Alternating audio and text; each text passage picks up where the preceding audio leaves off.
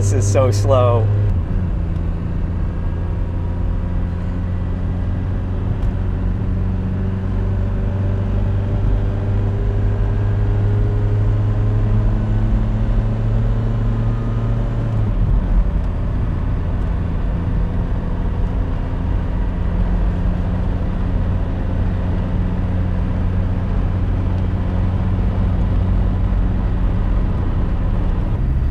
Wow.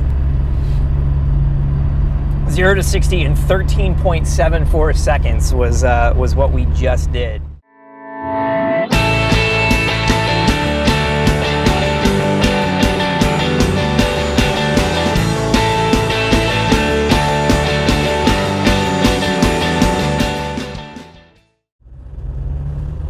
Hi-ho, Keegan the Vlog here. Welcome to a tangent episode of TR3 Wrench. Today we're in the Volkswagen and we are continuing a project that we started way back in the springtime.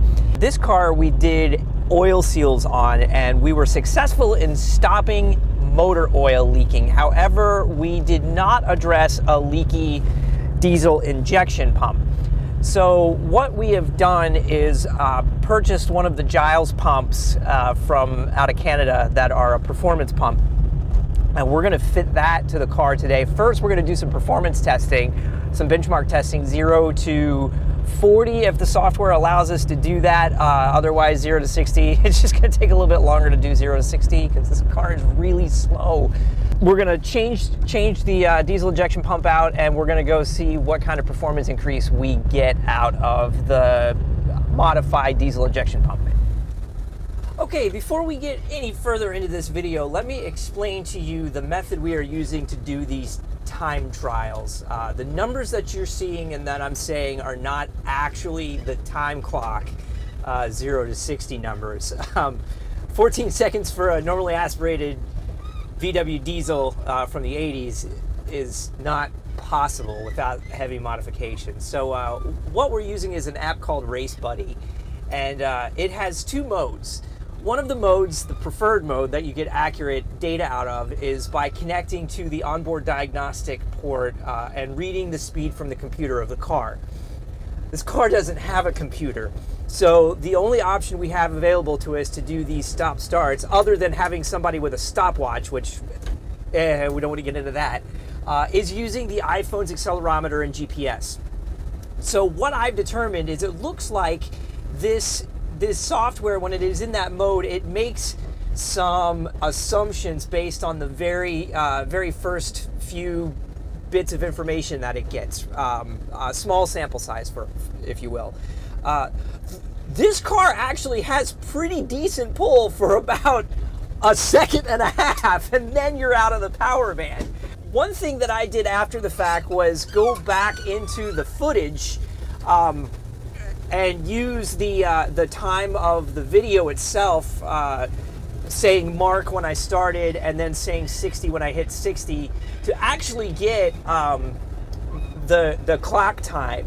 And I did that for a couple of the runs and came up with an approximate 14, somewhere between 14 and 15 second differential between what the software reads and the actual clock time.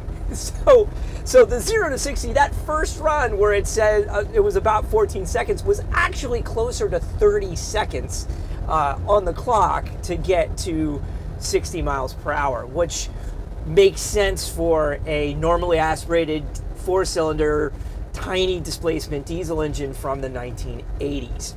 So with that said, let's get back to the Jetta.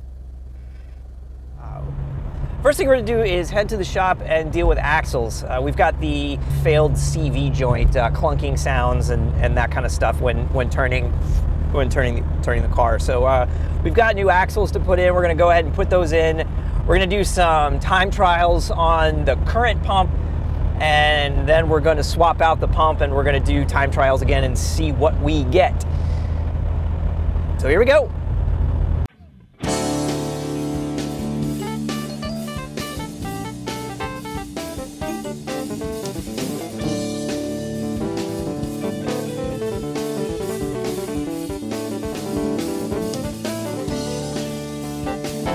Okay, so on this side, I do not believe it's possible to clear for this side of the axle to clear the transmission and the subframe. So I'm going to try another trick that I saw, which is to remove these two bolts here and pull this assembly just far enough out of the way to get it out, slide it out the front.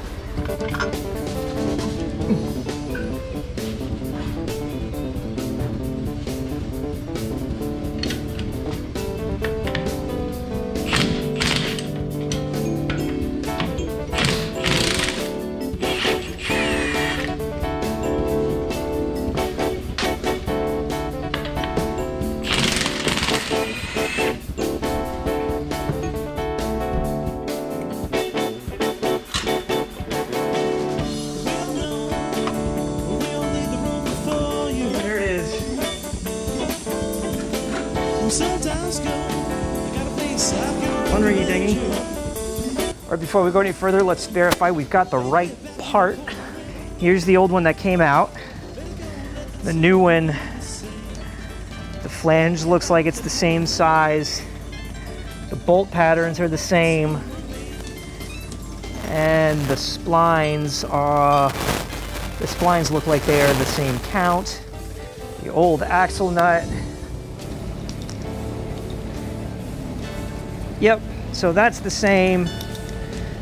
Gonna take all that old grease out, put some new grease in.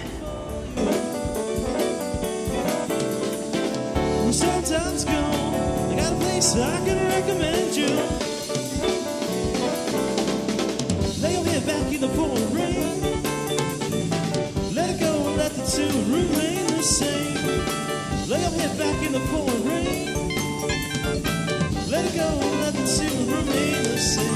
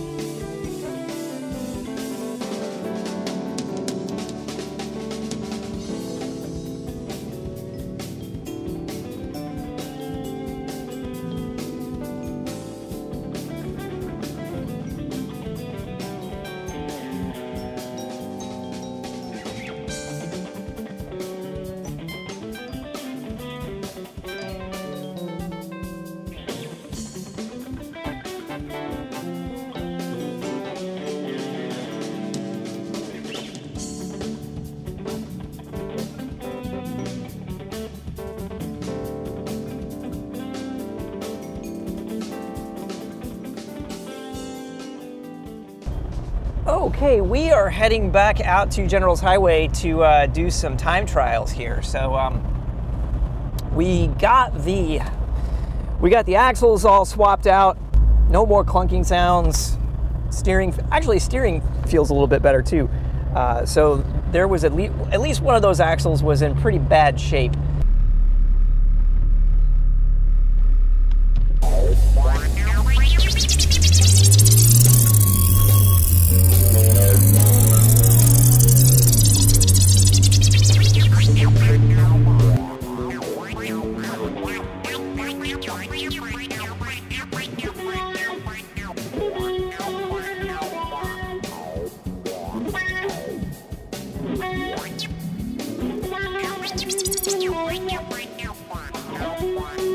All right, I think we've got enough testing done. Let's go back and get to work on the injection pump.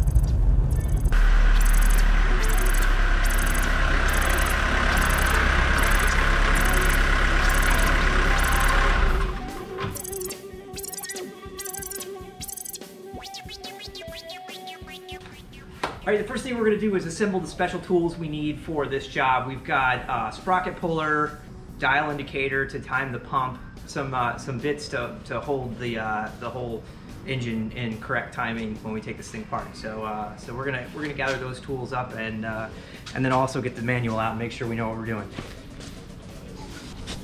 Okay, here are our diesel tools from Metal Nerd.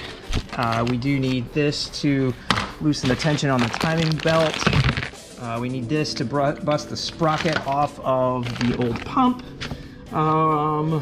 We need this to lock the, we got two of those guys, and we need this to lock the cam in place. We may need this to bust loose the sprocket for the injection pump, so we'll go ahead and get that out. So here are our special tools that we're gonna need for this job. Also, we've got our trusty shop manual here. So, diesel fuel system. Removing and installing injection pump, that is what we're doing. So number one, remove the camshaft drive belt as described in 5.4. So we need to go through that procedure.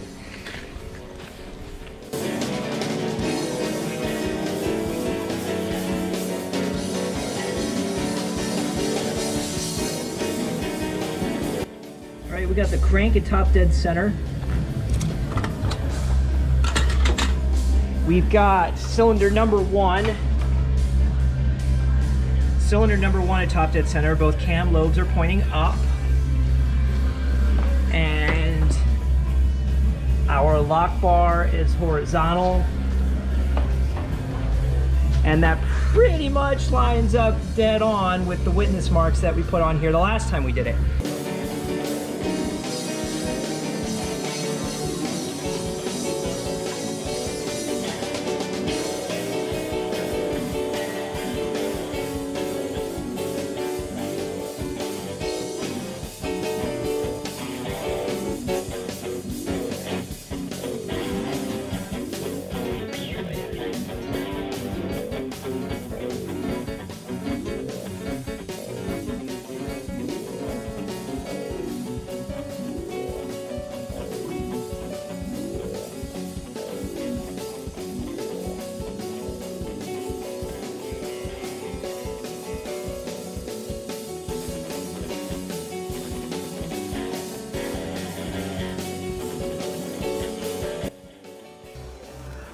The IP is out.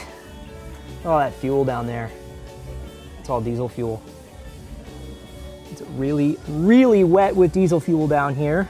So it's a good thing we are getting this out and replaced. The leak is obviously getting worse. Here it is. Here's the backside of it that you don't see. It looks like, that looks like a big part of the leak right there is the arm for the cold start assist. Definitely looks like it's leaking a little bit out of the main shaft. We got that out, and it's time to get going on installing the new one.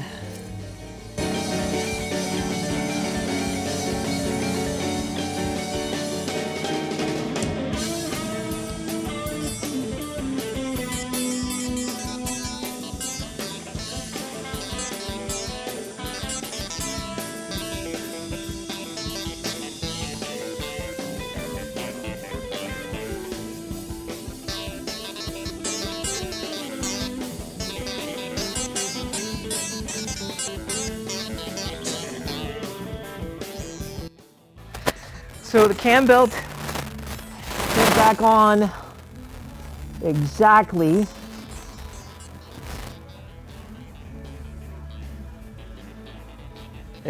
how it came off. Never came off the sprocket down here. The sprocket. So we're gonna put a little tension on it. Not too tight. It's actually pretty tight without anything on the tensioner, but we're going to tighten that up just a little bit.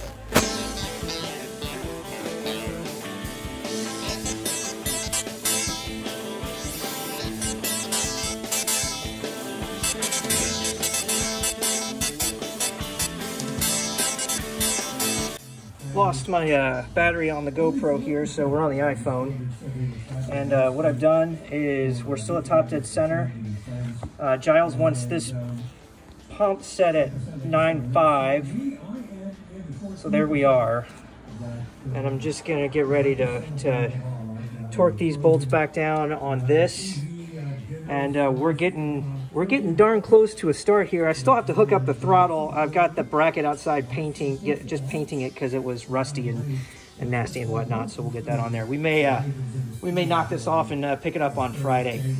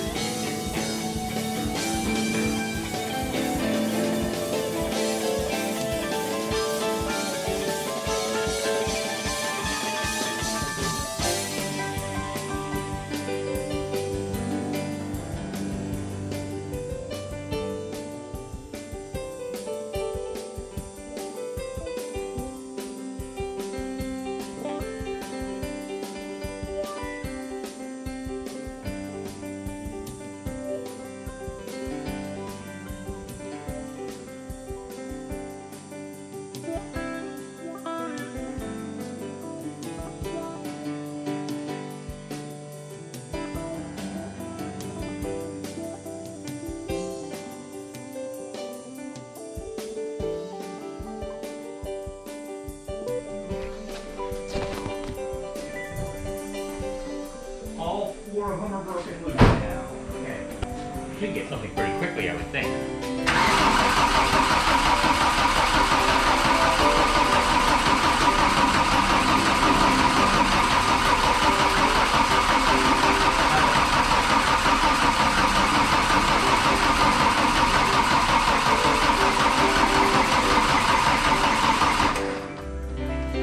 Not a thing.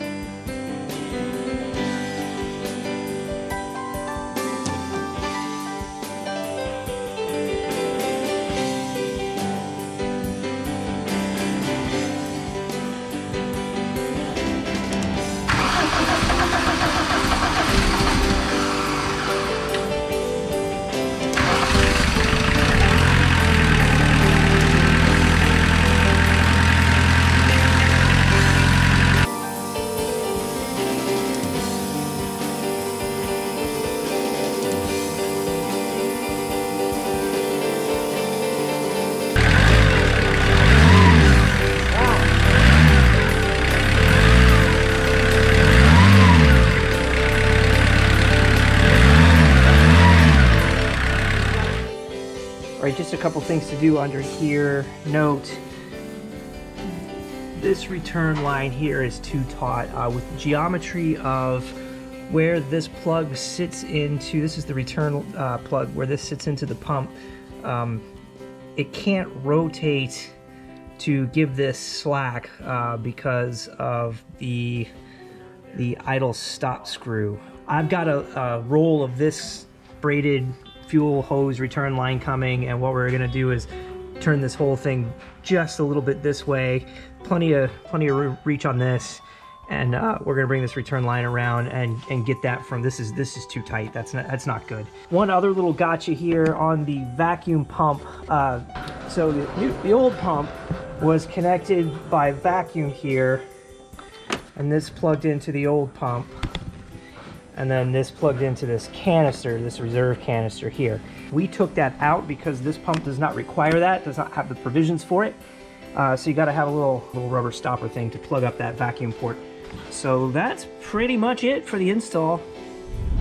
Okay, we're out of the shop and ready to see what this performance increase is like. I can already tell you the car feels a little bit more responsive. It's not drastic, but it is definitely observable. So what we're going to do is head back to the place where we got our worst time, the almost 14 seconds, and we're going to take off from a dead stop there and see what we get. Here we go. Oh yeah, that is fast off the line for sure.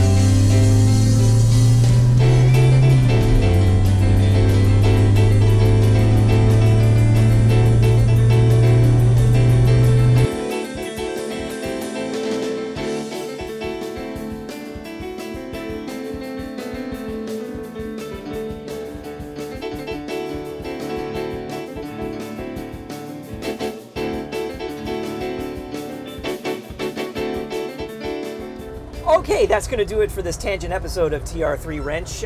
We definitely saw an improvement in the performance of the diesel with the new performance injection pump. Thank you to Giles for building it, and also a really big thank you to Giles for being on hot standby tech support. So I bought this pump 3 months ago or so, and it's been sitting on the shelf. And the day I decided to do this project, had a little bit of confusion as far as where the ports were, and it didn't quite look exactly the same. So I snapped a photo of it the day before Thanksgiving, at least Thanksgiving here in the States, and shot it to Giles. And within 5 minutes, I had technical information about how to hook this thing up and reassurance that it was in fact the right pump. He knew exactly which one I had before, and this is a direct bolt-up replacement. So huge thank you. I cannot say enough good things about Giles and his shop and his product. If you've got one of these Mark IIs and you want a decent performance increase, this is probably the best thing you can do to a normally aspirated diesel to make it more drivable. So thank you for watching, and we're going to get back to the Triumph and tearing into the transmission next. So more to come on that, and like and subscribe. We'll see you next time right here on TR3 Wrench Time.